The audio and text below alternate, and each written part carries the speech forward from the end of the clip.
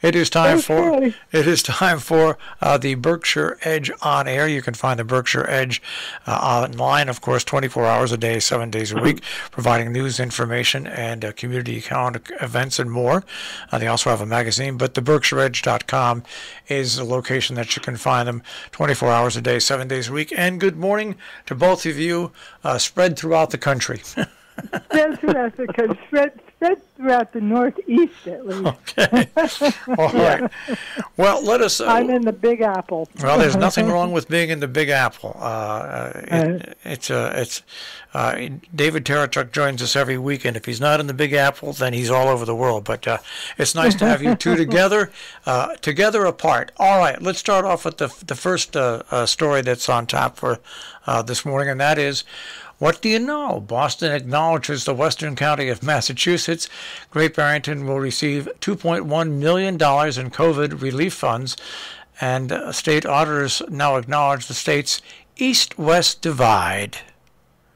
Well, you know, Great Barrington, is on the other side of the Taconic Range from the Berkshire Mountains from Boston, and the people in western Massachusetts, sometimes this far west anyways, sometimes feel like they're invisible to Boston. But not this time. We're getting $2.1 million in COVID relief funds, according to the state auditor, who acknowledged, can you believe it, the east-west divide in this state. I mean, listen, there have been times, in fact, we have written stories from time to time. People will periodically realize that Boston is ignoring them, and so they say, well, why don't we just secede as a county, and we can either join Vermont or, well, that's what the solution is, that we join Vermont. Well, Vermont would then extend all the way down to the border of Vermont would extend down to Connecticut. What's interesting about what problem you have is we have the same problem here in Northwest Connecticut. Most people in Connecticut think that Connecticut ends at Torrington. They forget about the rest of Connecticut, and I thought it did. And our friends in eastern Dutchess County, a lot of people think that New York ends at the Hudson River, and they. Right. So our areas all have that problem, but I think, I know in our area, the COVID funds that come into the towns, Sharon was the first town to do this. Sharon is allowing the town to participate in how those funds are spent, where they're going to have a meeting, and it's not just going to be up to the Board of Selectmen or the Board of Finance. Is Great Barrington doing the same thing? Well, they haven't. That's the question: is what to do with this windfall, and they're going to address. Of course, they have issues that they have to address, including public health impact on the county, and so there's a number of there's a number of areas where they're going to have to spend this money, but it's not. It's not exactly, free. Yeah, no, it came out of somebody's pocket. It does. And also, it seems like a huge amount of money, but it's not. I can't tell. I mean, I don't know whether it is. I mean, it seems like a huge amount of money. It's probably more. It's more than. Is it more than the Great Barrington annual town budget? No. The annual town budget is far more than that. But the point is that they're going to have a community meeting to seek input from the public for ideas about how to address this windfall. Well, which is the way to do it, because we are in the town meeting form of government, which we meet each spring, and the town meeting itself, which is, all the citizens can attend, all the voters can attend, determines where each year the town's tax money is spent. So it's, the selectmen in our form of town meeting form of government is merely the agents of the town meeting. That's exactly right. The Board of Finance and our selectmen are the ones that put things together, but then the ones that decide in town meeting government, and this is why it's so important for people to participate, are the people at the town meeting. Right. And that's a very democratic way to do it. It's a very old-fashioned New England way to do it, you know. Yeah. But it's very participatory, and people feel very involved in their own town government. So, but you know, the shocking thing is how few people actually attend. Yeah, yeah, you know, that's true. I mean, we had, you know, really, I mean, maybe did we have 1,000 people? I mean, we had. Oh, not so many. No. We had. I mean, I'm sorry, but I know that it was a small percentage of the number of eligible people who could have come to. Well, lately, of course, because of COVID, we've had to hold. We can't hold it in the school auditorium, so we have we've had them in the parking lot of the school. We've had the parking lot of the high school, and people are in their cars listening to the radio. Well, it's broadcasted. That's how listening to the meeting on the radio. Right. Yeah, listening to the meeting. Right. Well, it's great to see that these towns are lining up like this and allowing the people to be involved beforehand. And the next story goes with your state representative, William Pignatelli, calling for equity in the distribution of funds for infrastructure. Yes. Well, listen, you know, can you imagine? just as an example of how we're treated, within the last year, there were big announcements that they were going, or the last couple of years, there were big announcements they were going to increase east-west train service across Massachusetts. Of course, the furthest west was Springfield. So they were talking about train service between Boston and Springfield. Now, we are west of Springfield, and it's as if we didn't exist. Yeah, it's well, we're on the other side of the mountains, you know, and Boston just can't see us. But there are train tracks. Well, it's the same. You know, it's funny because the more we look at these problems, we see how our areas are related because it's the same thing here in Northwest Connecticut and Eastern New York. But you know what? It's good when you have, and I know some people are going to say, I'm not getting political here, but it's good when you have somebody who's your representative that's been around and has some name recognition in Boston to be out there fighting the fight for you. Yes, and we are very lucky. Smitty's very good. Yeah, Smitty Pignatelli. He is brilliant, but everybody calls him Smitty, and he's been I don't know. I mean, it's at least 20 years that he's been. Yeah, he's been our rep, and but we may be losing. We're losing you know, because of the census, we're losing probably a state senator. In Western Massachusetts. And no, not a state senator. The state senators are assigned, I mean, each county. But we're losing a rep. Sorry. So, I thought we were losing a senator. Okay. Yeah. All right. Well, let's go on to speaking about politicians and stuff. The Great Barrington Selectboard. I'll tell you what. Between the bridges and the Housatonic Water Works, I don't know if I would want to be a select person. I know.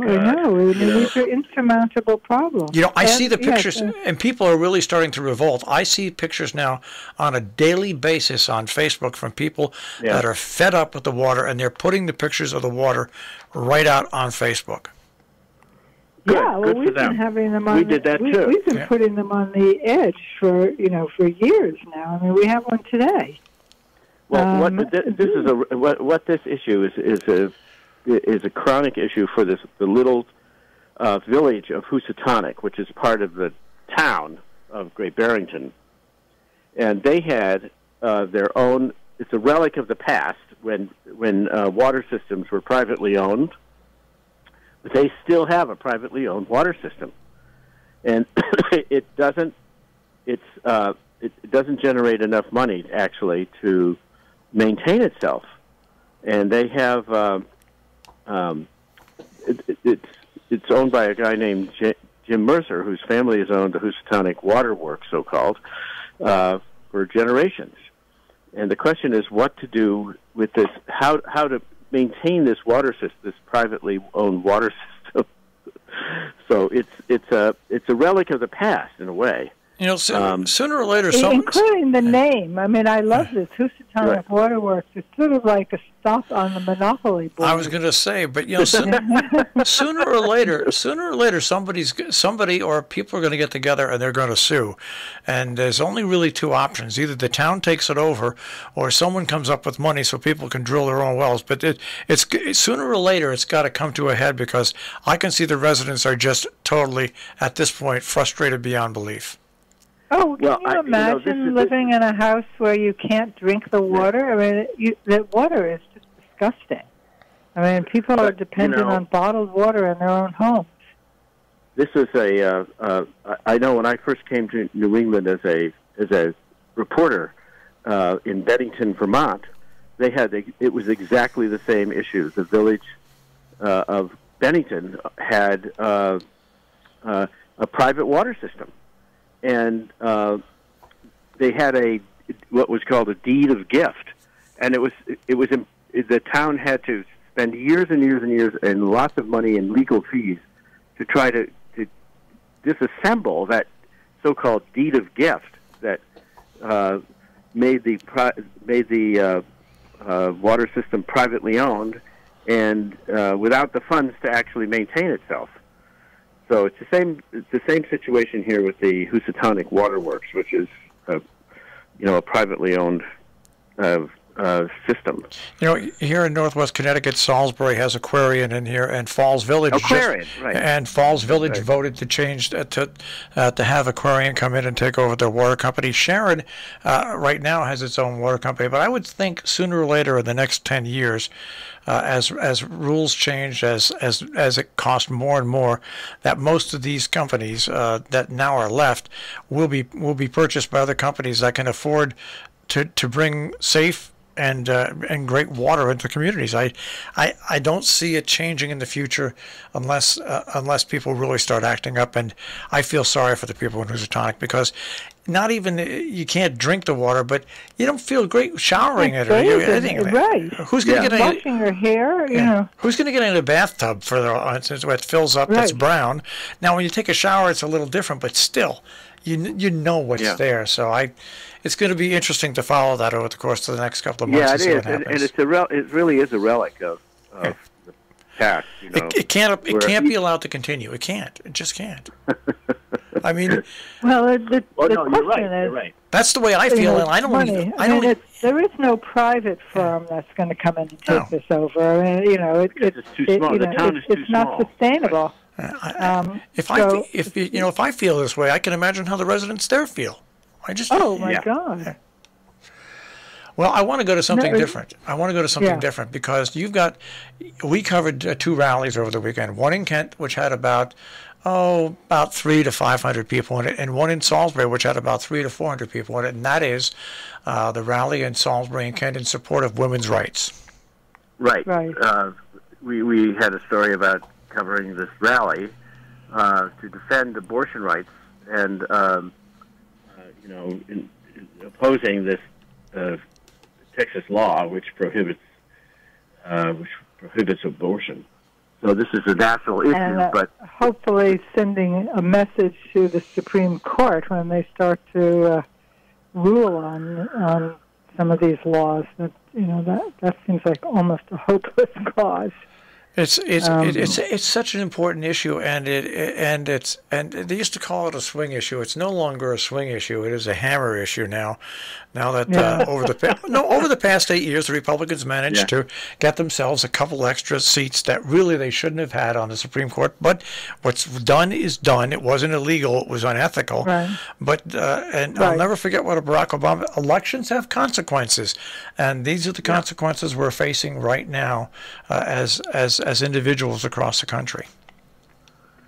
Right. Well, yes, but it is the way many of the voters wanted it. Although actually, the support for abortion has the majority of the American population. It just doesn't have the support in the gerrymandered districts. Anti-abortion, which I refuse to call pro-life, because what kind of a life are they in favor of? I mean, for babies to be born to parents who either can't afford them, or babies who are hardly viable, and it's a terrible burden, and nobody who's opposed to abortion is allocating money to take care of these children. I mean, that's the other thing. I mean, I would understand this compassion for the unborn if social policy were providing for them,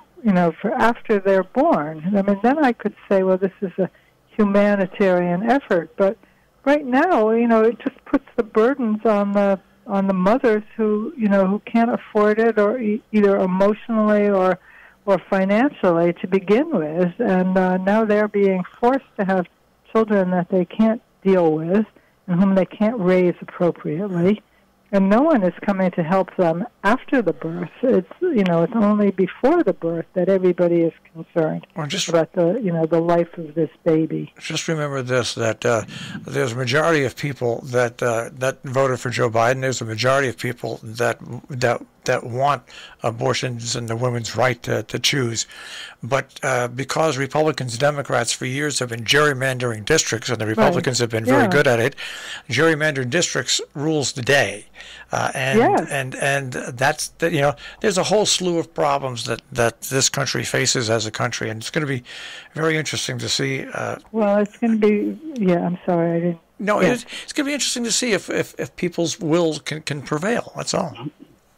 It's very hard to look at any other way, because if you leave it up to Washington, nothing's going to change right now. I want to move on to the final two stories. The Community Development Corporation in South Berkshire, a fundraiser for affordable housing, and they're showing the film Citizen Jane. Oh yeah, so this is about Jane Jacobs. I don't know if many of your listeners know who Jane Jacobs was, but she was I think a housewife in Greenwich Village in New York, who started a movement to fight against the village being cut in half by a road, which what's his name? Robert Moses, the power broker. Robert Moses had proposed, she won. I mean, he wanted, Robert Moses was the great road builder, among other things, and he wanted to cut a road right through the community of Greenwich Village, as he was able to do through the community in the communities in the South Bronx, and destroyed the communities. She was determined that he not destroy the village, and she won, and she wrote a seminal book called The Life and Death of Great American Cities. I think it was written in the 60s. And so this is a film about what makes a viable community. If you look at the George Washington Bridge, before the George Washington Bridge, and when they put that in, they separated many communities and totally changed the outlook of that portion of New York when they put the highway in to feed the George Washington Bridge. A lot of people forget about the time when community development was to raise the old and just to put in new, and not recognize the importance of having a community or the old community. And if you put 8 lanes of highway in between two sections of the community, you make it harder for that community to act as an individual community. It's just true. Well, but these roads, serve to further, isolate people, because public transportation it builds communities, and the automobile, seems to separate them. Well, it happened in Kingston, New York years ago. Kingston had a viable downtown, Broadway, and everything like that, and uptown, and then someone came up with the idea, let's put a bypass in so people can get around Kingston much quicker and go north. And really, it was the death knell for the downtown and the midtown area, which now recovering, by the way. But really, what seemed like what was a great idea turned out to be a very, very bad idea. Right. which cost a lot of businesses their business. Well, final story, and we're going to have a good final story, and that is celebrating Indigenous Peoples Day, October 11th. Oh yeah, that's right. Yeah, well, yes, this is the replacement for Columbus Day. Right, renaming Indigenous Peoples Day. Right. Pardon? Renaming it, right. Renaming it, right. Well, refocusing its attention. Right. And, well, there's been that old, you know,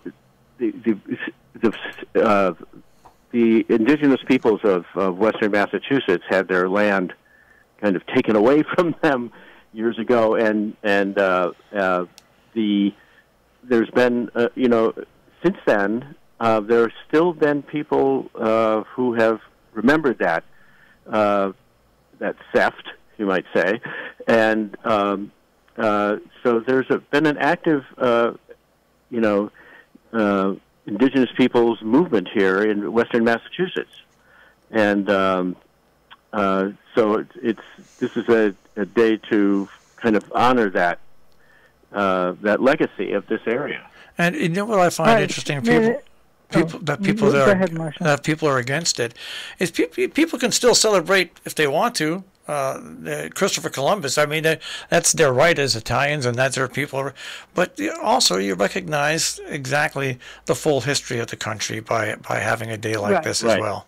That's, you know, right. I know to a lot of people it seems foolish, but it's not. I mean, you're not saying Italians can't celebrate Christopher Columbus coming over here. You're just saying that there's a lot of other people that make up this country and make the country what it is.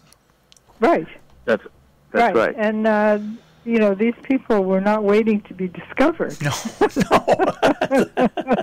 It's sort of like, yes, they weren't waving signs on Cape Cod saying, "Discover us, discover us." Right. Please discover us, right? Don't go by. Don't go by. Here we are. Right. Damn, where is? Yeah, I can see them. Damn. Until you discover us, we do not exist. Damn, right? Where's the Nina, the Pinta, and Santa Maria? We're waiting here for it over here. Yeah, right. Exactly, because we don't exist until you discover us. Meanwhile, they were living perfectly fine, perfectly well. Well, these stories and many, many more every day, 24 hours a day at the BerkshireEdge.com.